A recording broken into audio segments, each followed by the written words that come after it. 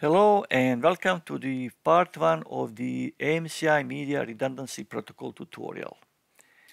In this part, first we're going to do some brief introduction to the network topologies, and then after that we're going to focus more on the basic concept of a ring topology utilizing Media Redundancy Protocol. So let's start with the brief introduction to network topologies. We have different network topologies, but we can say we have those common ones or basic ones, just like star, linear, or ring topology, and some others, to name a few, like tree, mesh, or hybrid topology. Those other network topologies are based on those basic topologies. They're either modified or just their combination. So we're going to focus more on those basic ones. So let's start with star topology. As you can see from this picture, we have an Ethernet switch as a central point, and all other devices are just connected to the ports of the Ethernet switch. And this is one typical industrial setting. We have PLC that controls all other devices on some machinery. So advantages of star topologies are that it's relatively easy to add or install additional device. Simply you need to have some extra port on the Ethernet switch, so you can simply add the additional device. Also, we can consider as the advantage if just in this small animation you can see that device 4 is disconnected from the switch. All other devices still communicate to the PLC, so it means that you can relatively easily remove or add the additional device.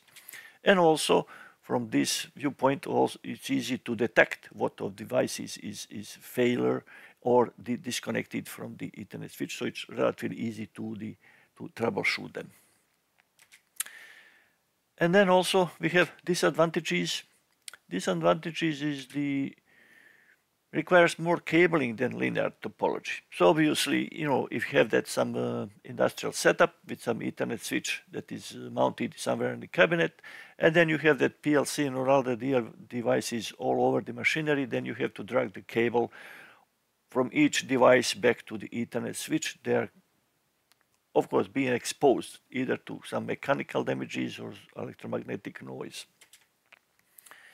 And also, if switch as a central point fails, the whole network is going to be failing.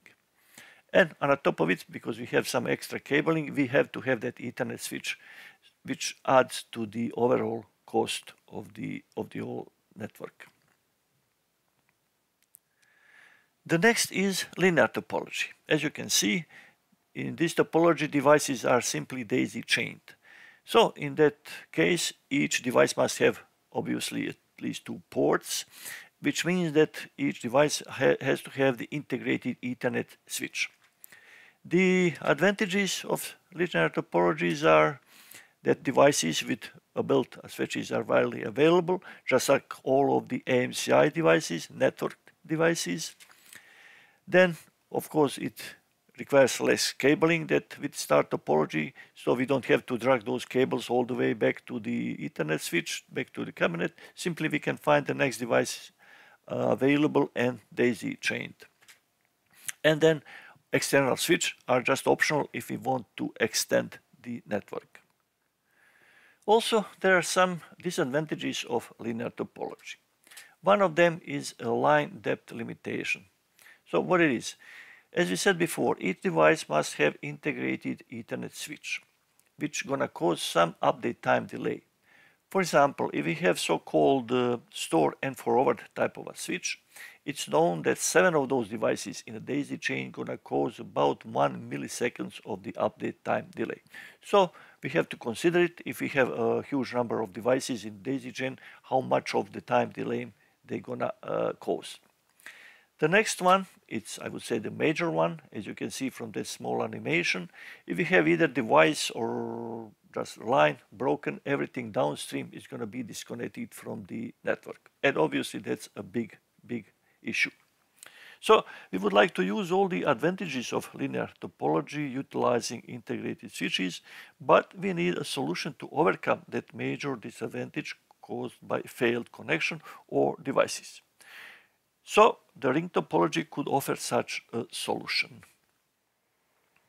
So let's see how the ring topology can be a solution that we are looking for.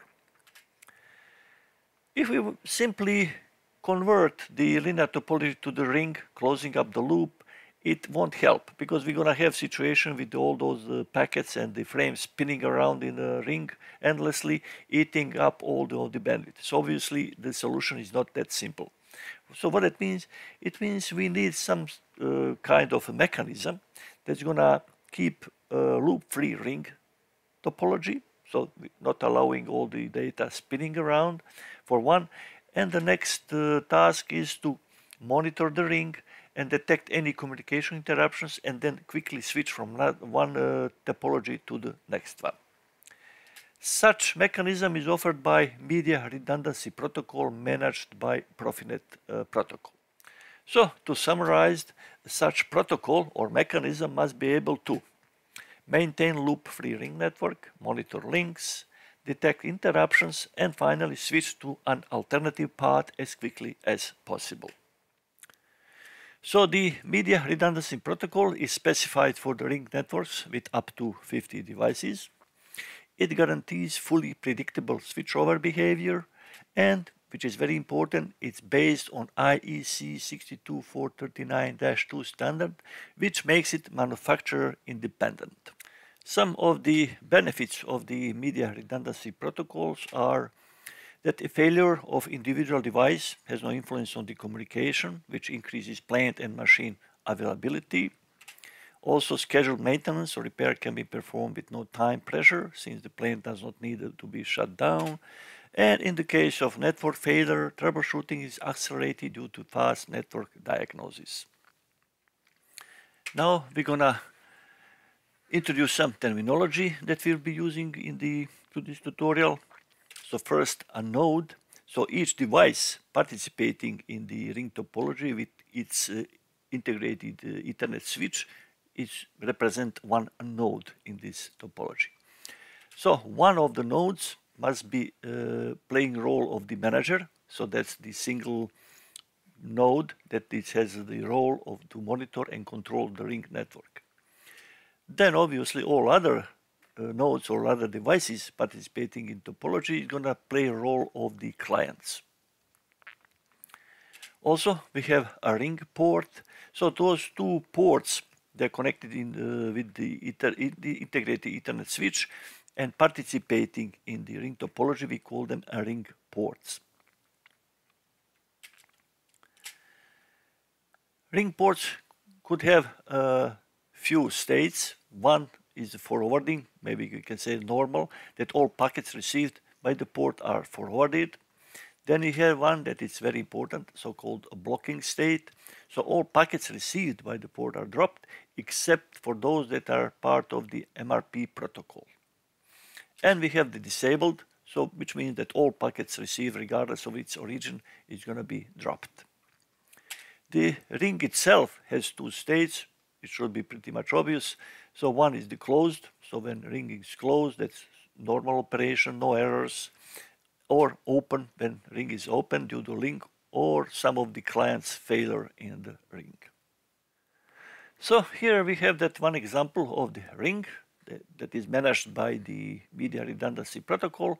And we have that, as we said, we have to have at least one the Media Redundancy Manager represented with that yellow box, and all other devices are clients in the ring. So let's see how the protocol works. So this is an example when we have normal operation, the ring is closed.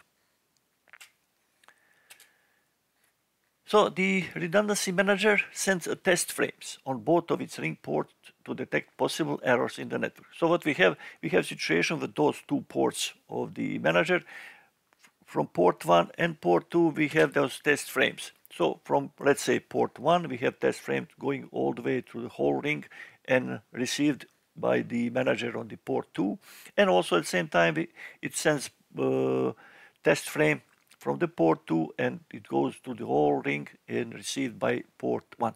So that means how it managers all the time monitor the health of the ring. Those test frames are made with special MAC address, so it's usually IEC 001. So each the client, when receives such test frame with the particular MAC address, simply just forward it to the next port. Those test frames are sent periodically, so usually by default interval is 20 milliseconds. Maybe some of the managers can allow you to program it, but for default usually it's 20 milliseconds. So at the very beginning, when the test frames start to go through the ring, so from port 1 gonna be receiving port 2, and from port 2 gonna be receiving port 1. As soon as the master detects it, it's gonna switch one of the ports into block state and the another one to be in forwarding state. So that one in block states, the role is to protect from the data spinning around in the circle. And of course, we need also the data, because that's the whole purpose of the network. So we have data frames also. They're sent only from the ring port that is in forwarding state. Here we have some animation. They're going to show you part of those test frames and also data frame. So what we have, let's see that the test frames for port 1 and port 2 of the manager simply going all the way around, receiving on the opposite port, and that's how it verifies that the ring is closed. There's no problems. And of course, at the same time, we need the data to go around, so we can see the data goes, but it doesn't go to the entire loop. So what we can say that from the topology, we have still ring topology closed, and then on the logical level, from the data viewpoint, we have just a linear topology.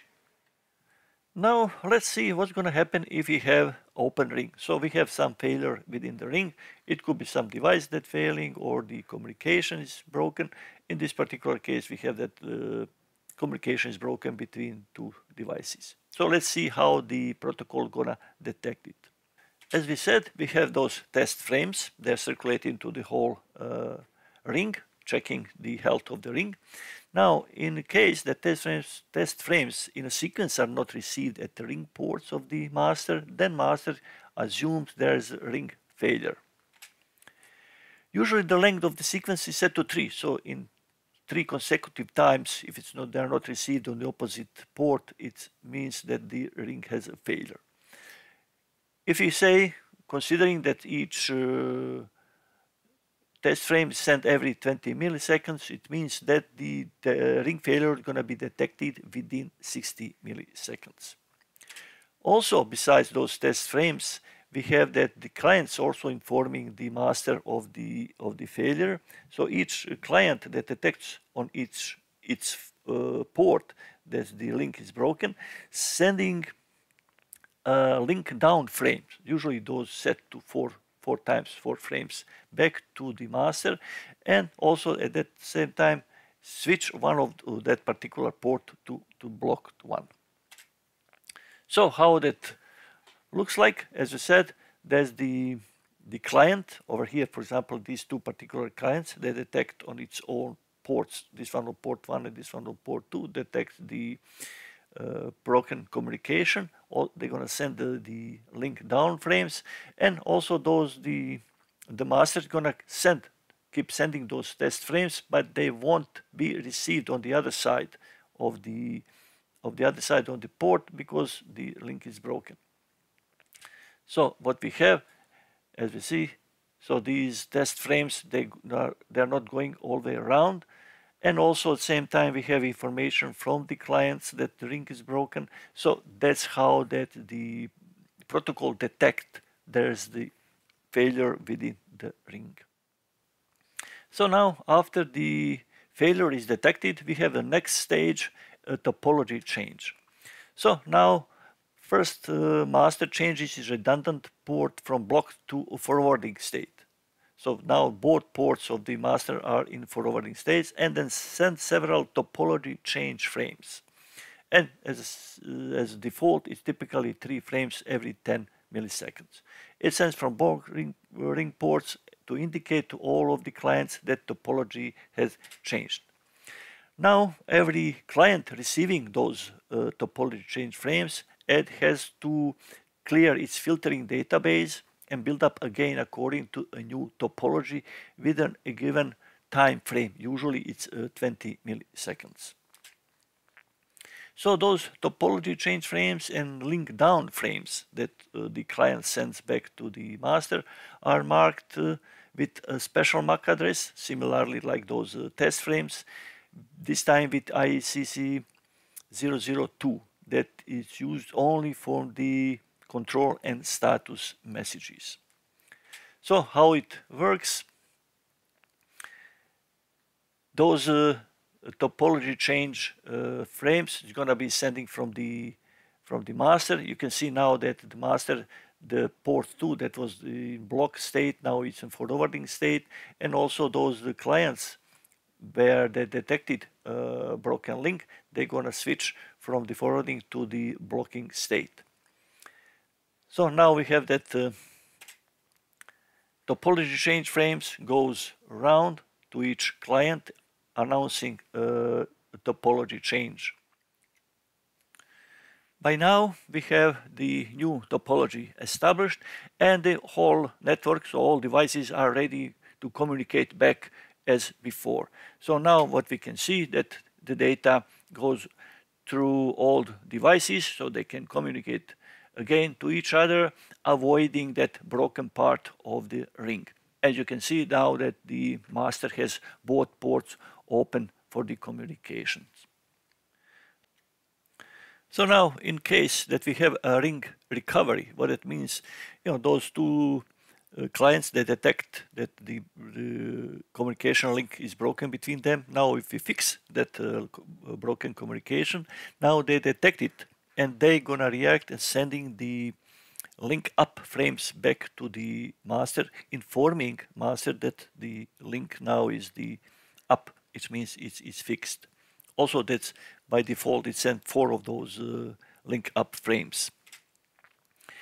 So that's gonna inform master now that the clients will unblock its block port and then change to the forwarding status, and then the master and clients must work in a sync, which means that now since clients changing block ports to the forwarding state, now the master also had to change one of the ring ports back to blocking state. After that, again, just like before, the master is gonna send the topology change frames to indicate again all clients that topology will change, so it's gonna be changed back to the original one. And just like before, topology change frames and now link up frames are marked with the same special MAC address, IEC 002. That's specially used just for the MRP control and status messages. So after that, the whole changeover is going to be done. Topology is going to be back to original one, and we're going to have a closed ring, and then everything is going to go back to the normal. And at the end of this section, there's some final notes. The time between detection of ring failure and restoring a new topology is referred as a reconfiguration time. So the maximum value for the reconfiguration time is 200 milliseconds, which means the configuration changeover is going to be done within those 200 milliseconds. It's very important to keep in mind. In case that you want to implement such media redundancy protocol with ring topology, you need to know that your application must be able to manage an interruption of 200 milliseconds, which means within those 200 milliseconds, you won't have any data update because you have to set up your watchdog time for each device in the ring to be greater than 200 milliseconds. So that's very, very important to know.